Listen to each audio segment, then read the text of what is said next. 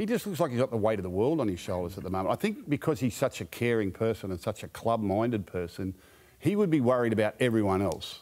And, you know, and I think that's wearing on him at the moment. I think he probably is a little bit selfish and worry more about himself, get the ball when he wants it, how he wants it, and play the game that he wants to play, and let everyone else worry about their role. I just feel as though he's got the weight of the world on his shoulders. He's worrying about everything that Manly are not doing at the moment and taking responsibility for it.